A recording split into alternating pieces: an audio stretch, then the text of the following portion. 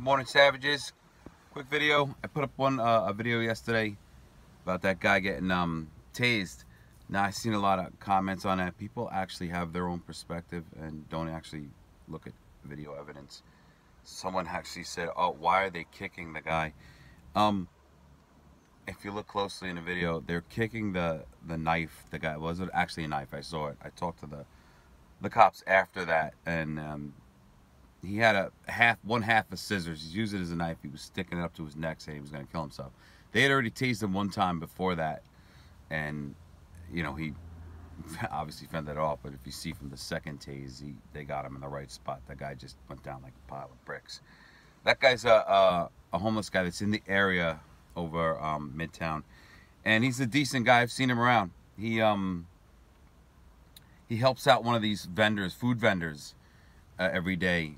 And he helps him load his cart onto the guy's truck when the guy's leaving. The guy gives him a sandwich every day. He's a pretty decent guy, but the guy's obviously mentally disturbed, and for some reason he was waving that around before. I mean, I don't have the video, of course, from before. The guy was waving the knife around before at the cops, and then when they tased him, and confronted by, it was a lot of cops over there because a guy's waving a weapon around, a knife or any other weapon around, there's going to be a pretty good response. And then he put the blade to his neck, and was threatening to kill himself.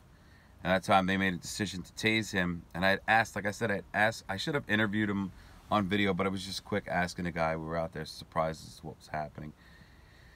And they said they just wanted to get him off the street and into the hospital because he was a bit menacing. He sometimes, like I said, I've seen him around. He's a pretty decent guy, but every once in a while you catch him by the subway. Maybe if he's off his meds, I don't know what the situation is. He's screaming obscenities on a regular basis, harassing people.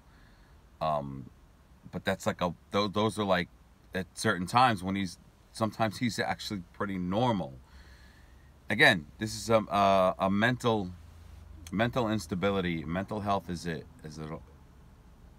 crisis. Is an all-time high in New York City because the cops, the mayor of this shit city, they were allotted $1 billion for mental health, and when he came into power, he turned that money over to his wife, gave her responsibility for the billion. I don't know if I said $1 million, but it's $1 billion, and they can't actually tell you where 850 million of those $1 billion is gone.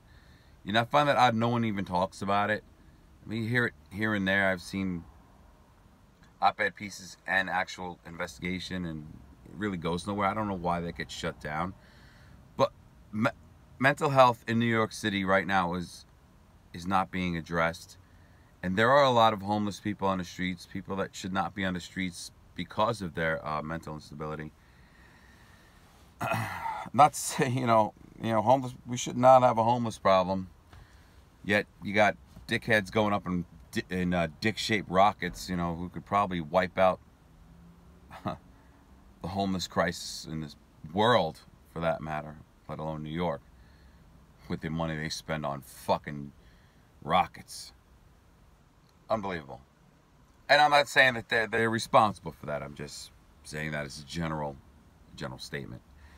So, just again addressing what people had said about the video. We took that video yesterday. Surprisingly, you're going like, what the hell's going on here? Then you see the guy waving the knife around, the one half of the scissors. Again, the lieutenant was kicking the scissors away. You can actually see it in the video, and I actually saw it in person.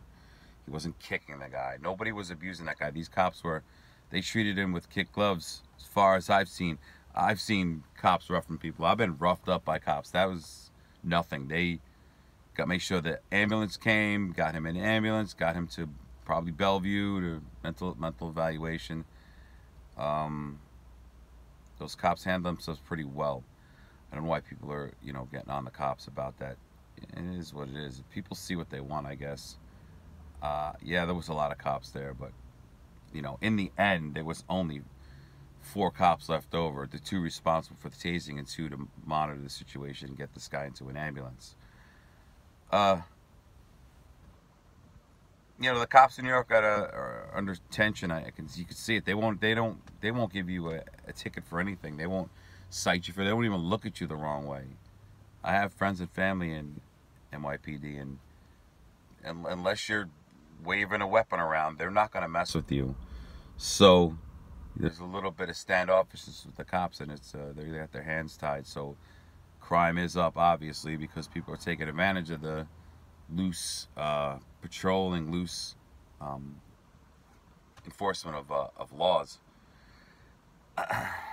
What are laws anyway, besides fucking politicians blasting their edicts on you? Anyway, there should be some law and order. People should be responsible for themselves. There are also some people need to get their asses beat. Anyway, crypto market is fucked up. I don't know what's going on with it. It's playing games. I see a lot of accumulation, and I've noticed wallet movement on some OTC markets, not markets, but OTC movement.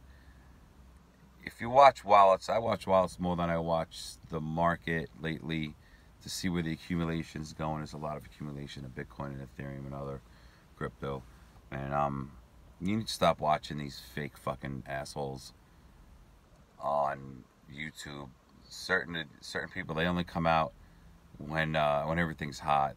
When everything's down, these people disappear. And I mean, if you can't notice that, then you don't even deserve to be fucking looking at half this shit. These people are just hiding on you. When they'll tell you when everything's boiling over, like any movement on anything could fucking happen. Anyone could tell you the fucking future when the market's hot. But when the market's doing what it's doing now, I watched the market tank. You don't hear from these fucking supposed experts who say, "Oh, I invested 10,000 in this and these 5 cryptos and they're shut the fuck up, man. You're a bunch of savages. You don't know shit." So you need to do a lot. I mean, it's hard to say. I've done all of my own research, and I've actually watched some of these people to identify certain things, not for advice. Anyway, that's all I gotta say. Nothing else fucking special. Have a good day.